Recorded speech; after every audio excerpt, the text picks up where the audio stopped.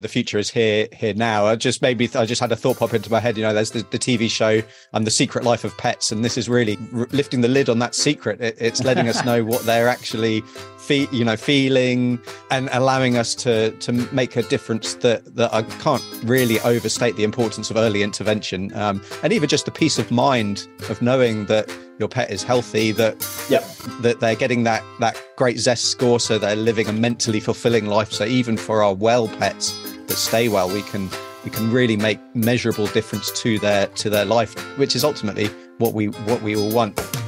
Welcome to the Call the Vet Show, the podcast that helps pet parents understand and optimize the health of their furry family, so they can live the full and happy life you want for them.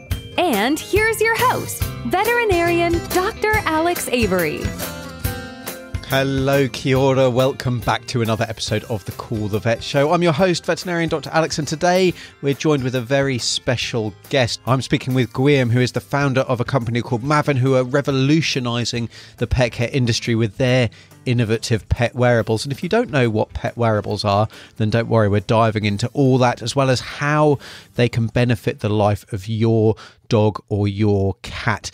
They really are potentially the key to taking our pet's health to the next level. I'm talking about monitoring, treatment of animals that we know are unwell, detecting disease, detecting problems in the early stages when we can actually make the most difference, and even optimizing the health of those pets who stay healthy for a long period of time.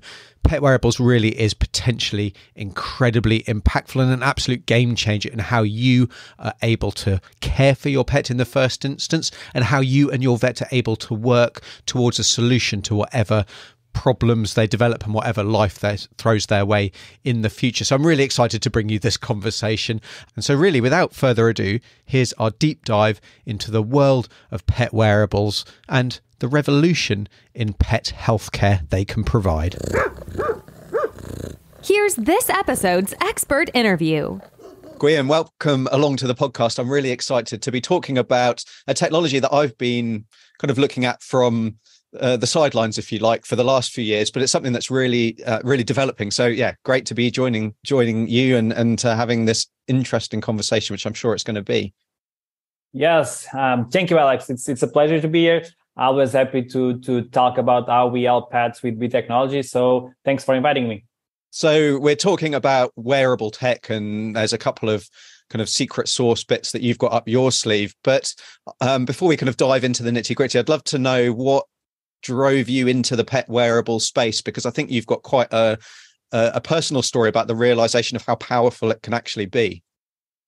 Yeah, it's true. So first of all, I grew up with pets. I always had pets. So first of all, I don't know what life is without pets. Okay. And yeah, my background is engineering, biomedical engineering, actually. So I always felt eager to do something in terms of technology to improve the life of our pets, right? And personally, I have a history with one of my pets when I realized too late that something was wrong, right? So the moment I realized something was wrong with Tommy, which was a lab mixed with husky, a big breed, slightly obese, that was getting older, was when Tommy was barking at me so I could help him stand up, right? And so obviously at this time, there's like nothing you could do. I mean, I took Tommy to the vet, severe joint problems, and I mean, just deal with it, right? And pay for it. And so I couldn't came across the thought that I should have been able to detect early if something was wrong, right? I'm pretty sure there were signs at the time early on, like 2-3 months in advance, that if I was like paying attention, or if I have some sort of technology, I could have been able to detect those early on and treat them early on, right? And maybe the outcome could have been different, okay? And so that's like the genesis of Maven, and what we've built today is precisely like leverage technology, leverage data to pinpoint early when something is wrong with a pet, right? So we can understand early on and tackle that issue like day one. Yeah, absolutely. And I think that's even when so you kind of, speaking to you before, you were aware that this was a potential issue with your dog and you knew what to look for, but even then it kind of crept up on you unawares. And I'd probably say, actually, with the options that are available now, you may have got it months, even years in advance compared to, when you were tackling that problem. Yeah, for sure. We know pets don't talk, right? And we know as pet owners, we struggle with trying to interpret our pets, right? We don't know if they are okay, if they are in pain, if something is wrong. And the best way to help pets communicate, it's through technology, right? It's through wearables, through other sort of devices that we can get a better sense of what's going on with the pets, right? And we know that they are very good at disguise when something is wrong, right? Particularly cats as well. And so being very granular and being able to detect like these incremental changes that happen on a daily basis, it's like a crucial step towards being proactive on our pets' health and well-being. Yeah, absolutely. I mean, from my point of view as a vet, it can be incredibly frustrating because I'm seeing my patients when they're often brought in at the very end stages of their disease, and that's not a criticism of all of the pet parents out there. It's incredibly difficult. Our pets just get on with life. They hide their illness. They still eat. They still want to chase the ball if they're even remotely able.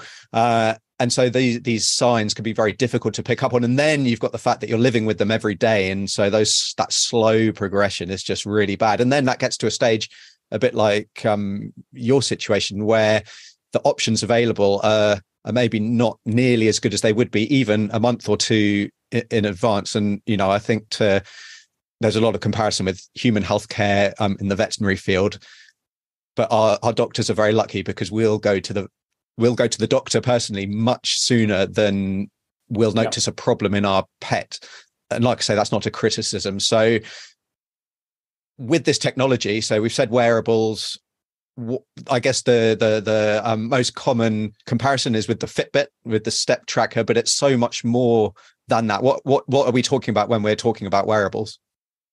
Yeah, so maybe it's not just an activity monitor, right? So I mean, we do measure the amount of miles, kilometers, whatever it is, calories burned. I mean, those things are relevant, but they are actually more relevant for the pet owner than they are for, like, clinically speaking about the health of the pet, right? So Maven is unique because we because of our position in terms of technology, we can be very granular on the data that we collect about the pet, right? So we have like hundreds of features that map out what's the normal behavior for that pet. Okay, throughout the day, throughout the night, different access, different intensity, different levels, how fast the pet goes between levels from minimum to maximum, things like that. So it easily gets complex, and each pet is a pet, right? So even the same breed, the same age could be entirely different depending on the pet owner, depending on the lifestyle. And so we have like a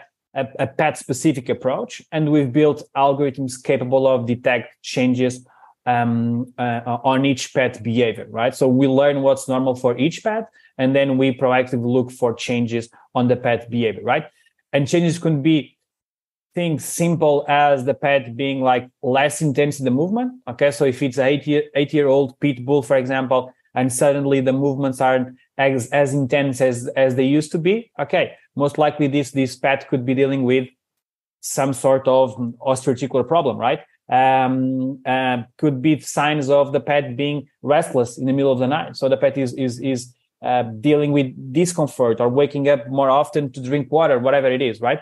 And so our goal is always to detect changes on the pet behavior, okay, that might have a clinical meaning of what's wrong, right? And then it's not only the hardware. There's also a mobile app where we keep asking questions, and then there's virtual checkups. There's a Maven journal where the pet owner also inputs relevant data, okay? Because a pet being lethargic could mean all sorts of things, right? But then we know this pet is diabetic, or we know this pet has allergies, or we know this pet is senior, and that leads to different outcomes, to different diagnoses, right? And so it's like Maven is the most comprehensive data structure or data collection for a single pet, and the goal with it is to reach some sort of certainty of what might be wrong with that pet, right? And act the moment we know that.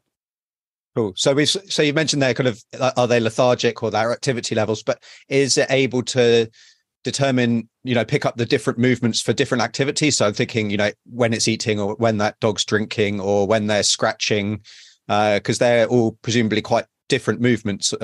And yeah, it's not just measuring just solely activity or steps, if you like.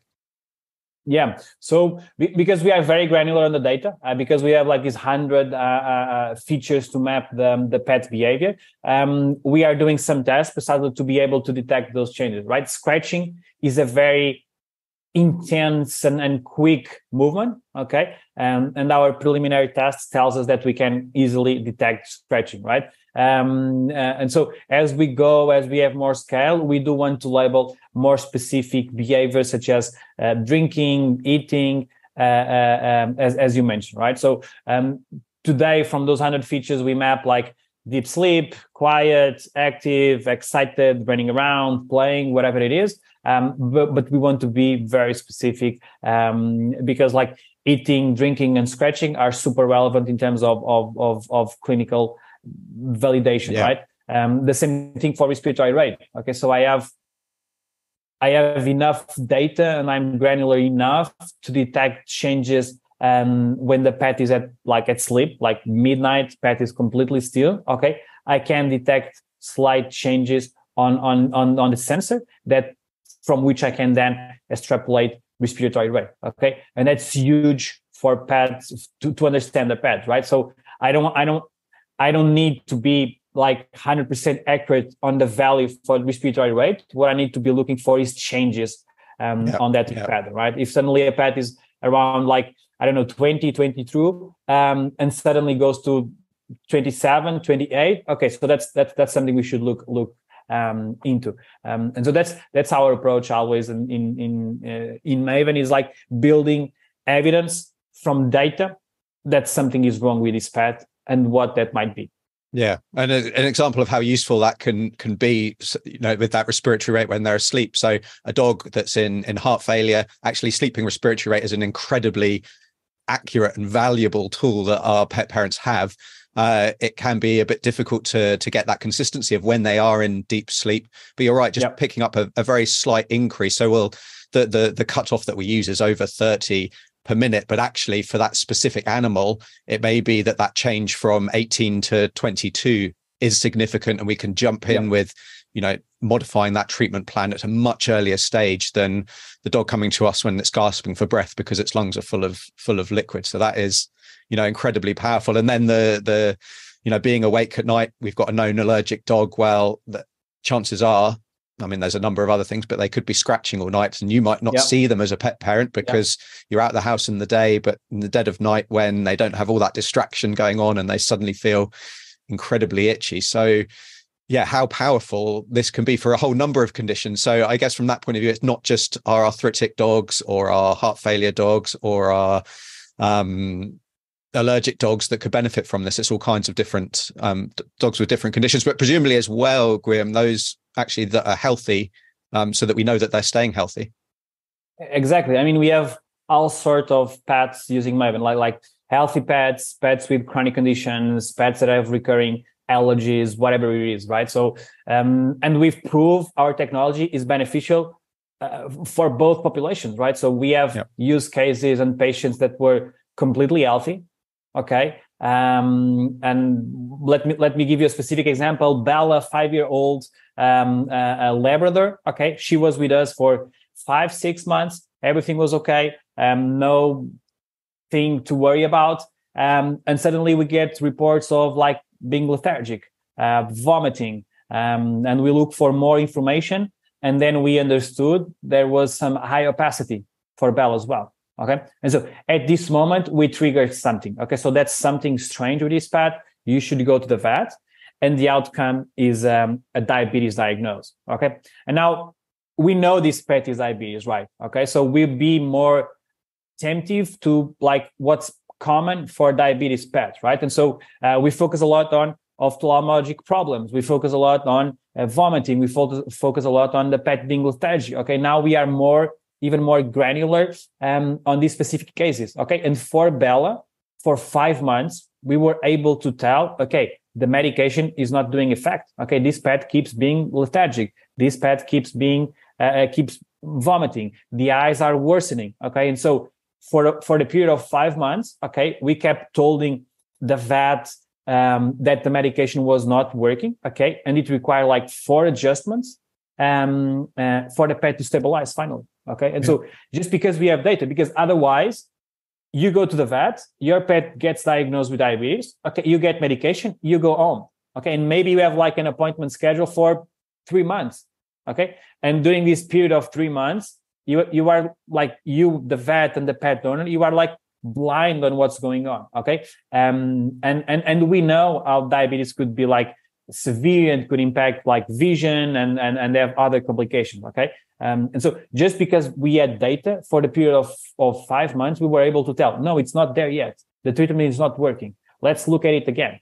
Let's measure glucose on the blood again. And so this is the power of data. Okay, it's understanding not only for this case, we understood early there was a problem on a healthy pet. And the moment the pet gets diagnosed, we were able to tell, no, the treatment is not yet working. The treatment is not yet working. Okay, now the treatment is working. Everything is good. Pet is stable. Let's still monitor it, obviously. But for now, things are okay. So this is the power of data on the pet care industry. It's like, finally, we put like vets and pet owners in control of their pets' health, either healthy pets or pets that are already diagnosed or already as a condition. Maven can be like very valuable. Yeah, that's huge. And now that dog's nice and stable, like you say, keep that activity going, keep monitoring going, all the different parameters that you're measuring, because urinary tract infection comes along and it knocks out that balance of control, which unfortunately does happen. We can jump on it very quickly before it's a trip to the emergency vets, because everything is completely unraveled and things are in dire straits. So I guess, like you said at the very beginning, you're giving our pets the ability to speak almost, because we're able to interpret their behaviors into what we understand as problems, and how powerful that can be. Yeah, speak is not talk, right? Speak is a way to communicate, right? There's different ways to communicate, right? And I do feel like technology, wearables, remote monitoring is the way for our pets to communicate. Yeah, absolutely. And I think it's the way to it's the way to provide that next level of care that we all want, to get in there early before serious problems are. And I guess the added benefit from that I see is that if I have a patient brought to me much earlier stage, then maybe the diagnosis that I need to run are much less to come to the answer.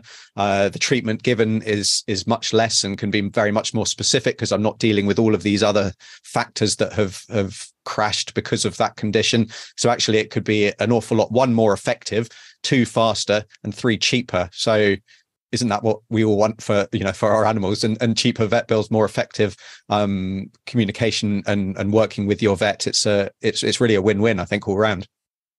Yeah, I'm told that's a lot of times. So I touch different pains for not only for the vets but for the pet owner as well, right? So you vets are busy, right? So I mean, your days are like running around from one side to the other, right? If you have data, if you have insights of what might be wrong, okay, you can streamline that case and focus on any other cases. At the same time, you will act early on, okay? So it's like less complicated solutions, less cases where you need to double down on different areas and try to understand how everything correlates and what that might be. And so it's definitely a win-win solution, like for everyone in the industry. Just because there's data. I mean, I was told several times that 80% of the job of a veterinarian is based on communication. Okay, and so I do feel there's a lot of room to put data into the mix, right? And put technology into the mix, and that it will only lead to like more accurate results, more accurate treatments, more accurate care at the end of the day. Yeah, and a better quality of life, potentially a longer life for our furry family members, which is fantastic. Just thinking, Guilherme, about the practicalities. What it's a collar, like these things are worn on the collar. They are a collar. Are they bulky? What's involved for the pet parent to actually get this up and running and get this data collected? And then how is that data interpreted and communicated in a way to the pet parent or to the vet in a readily accessible manner that is easy to understand without having to, dive into graphs and all that kind of thing themselves? Yeah, so it's a sensor. Okay, you can either get the sensor on your own collar, or you can buy our collar. It's up to you. Okay, and it's quite lightweight. It's quite small. We have like 3-4 pounds or 4 or 5 kilo cats using it like 24/7 and completely okay with it. So we've built it in a way that's comfortable for the pet, because it's supposed to be on the pet 24/7, right? That's the only way to detect like slight changes on a pet behavior. And so we are currently working with clinics. Okay, so if you are a pet owner and your clinic isn't yet using our technology, just put us in touch with them. And so we built what we call this AI vet, this artificial intelligence vet, which is like our technology that digests dozens of data points from the sensor, from the mobile app. It's dynamically looking for information based on evidences, and then transforms it and interprets it in a way that's clinical significant for the vet. Okay, so we only tell the vet when something is wrong with one of their patients. Okay, and the pet owner also has the mobile app where they can see what their pet is doing. There's a timeline, weekly reports, daily reports, how the pet is sleeping, things like that. So pet owners also get a better understanding how their pet is doing, if something is changed. So they also keep an eye on it. Okay, but the goal with Maven is always to inform the vet early on when there's something wrong with one of their patients. Okay, so that the vet can follow up with a pet owner as they see fit. Okay, either keep an eye on it, either grab the phone and call the pet owner, either ask back at the clinic to readjust the treatment or to do more exams, something like that. And so, I mean, you can go to our website, maven.pet. There's all the information there, and it's really the peace of mind as pet owners have been waiting for a long time. It's now there, and it's possible. Yeah, and how awesome is that? And I'm just thinking, even the fun features of, how far has your pet gone, how many steps have they done, or whatever. However, that's hugely powerful as well, because we can if we gamify exercise, for example, like the biggest preventable health issue from my belief is obesity and being overweight. Yeah. And if we can just encourage more activity, and we all have our personal trackers, and it's, have I done my 10,000 steps or whatever your target is for the day, and you work hard to get there.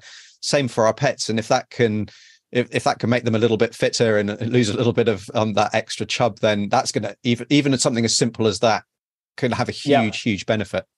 Yeah. We knew that. I mean, obesity is like it's an entry door for all sorts of problems, right? So we know that. And so we've built one of the first things that we've built at Maven, we call it like a Zest score, which is like the perfect day for your pet. Okay, so this metric has all sorts of things on it: your pet age, breeds, lifestyle, chronic conditions, where you are, previous data for your pet. And so you need to close the loop. You need to get to 100 on your Zest score to make sure that your pet has like the perfect day. Okay, it's not only activity; it's like in terms of the movement. There's like cognitive like playgrounds and things that you could do with your pet in terms of only cognitive. So it's not only exercise, and so all of that was it's like a little game with the pet owner to make sure the pet has the perfect time. Okay, and if you grab two different pets and do the same walk, it will contribute differently for their Z score. Okay, because different pets require different exercise, different movement, different behaviors. And so we actually see people like engaging with a Z score. So if you reach home at 6 p.m. or 7 p.m. and the Z score it's still at 50, okay, you need to go for a bigger walk, or you need to play fetch with your pet to get to 100, right? And so this is a good way to start like incentivize people to play with their pets and then exercise their pets and making sure they are like playing around or they are like entertained with something, because they need that as well, right? And so that was one of the first things that we built, precisely to tackle pets that are apparently healthy, okay, but they aren't, right? So we know that 60% of the pets, at least on the United States, are obese, and just being 10% over the ideal weight, like 10% into the obese zone, can reduce the lifespan of a pet for 2.5 years. Okay, people don't know this. People don't realize this.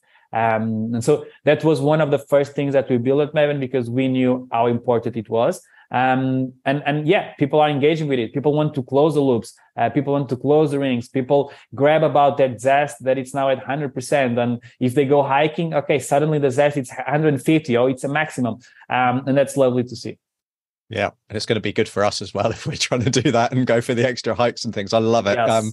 And I joke a lot that a lot of conversations end up with talking about obesity. It's so important. So we've ticked that box for this conversation as well.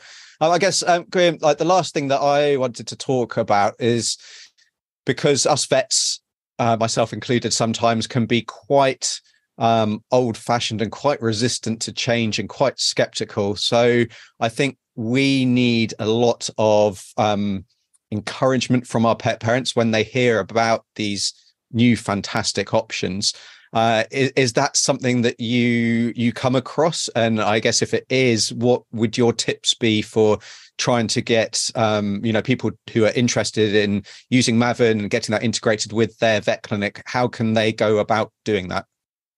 Yeah, so actually we have some situations where it happened both ways, like a pet owner reaching out to a pet owner that uses Maven, okay, and suddenly the vets want to try Maven as well, okay? Because they had one of their patients that were on the clinic, like showing, look, this is Maven app, this is what's saying about my pet, and just the mobile app was useful for the vet, okay, and the vet got excited and curious and reached out to us, okay, and the other way around. So we have pet parents that start using Maven because their vets recommend it. Okay, so that's the majority of where we spend our time, is like educating and working with vets, so they realize this technology out there and can be beneficial not only for them, okay, but for the pet owner and the pet, obviously. And so to start working with Maven, it's quite simple. Okay, so we do.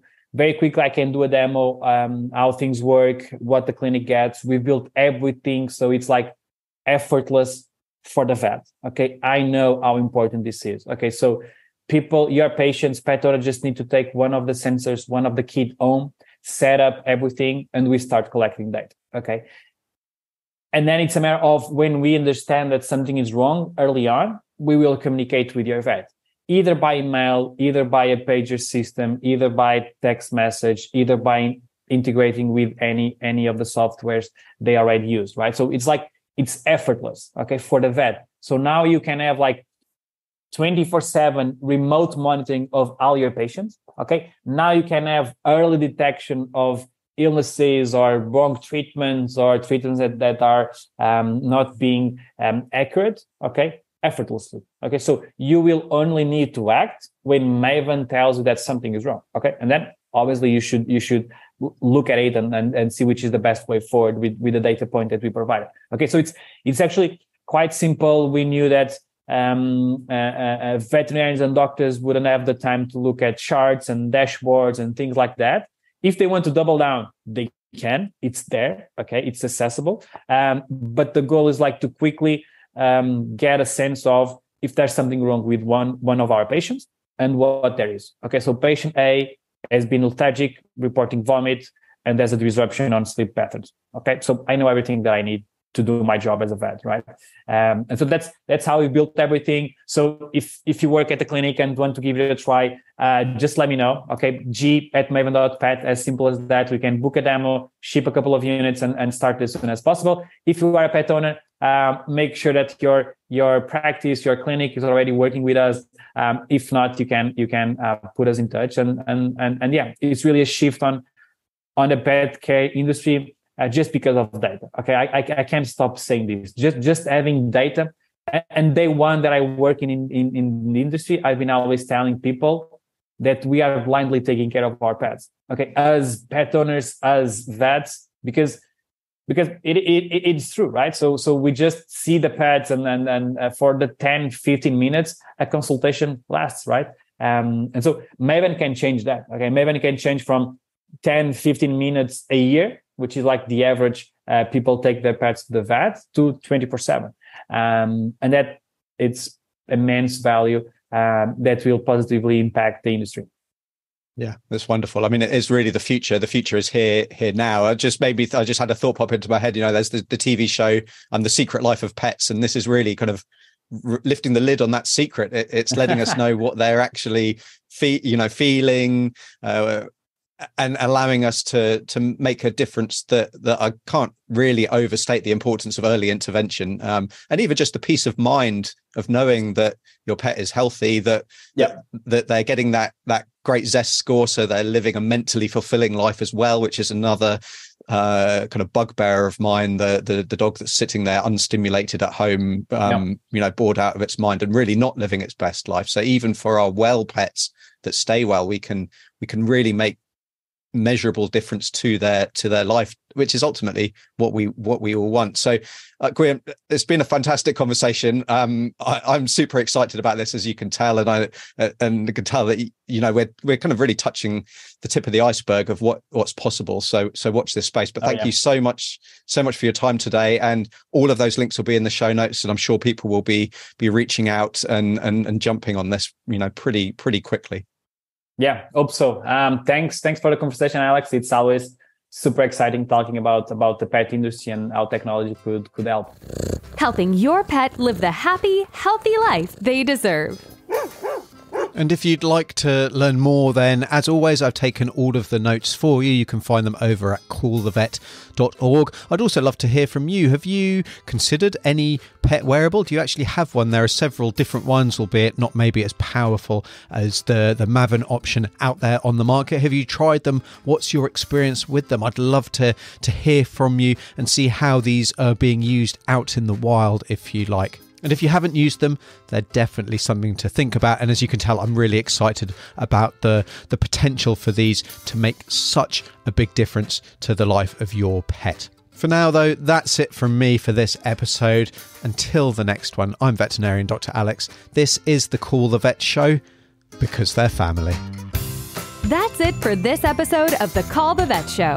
Be sure to visit callthevet.org to join the conversation, access the show notes, and discover our fantastic bonus content. We'll see you next time.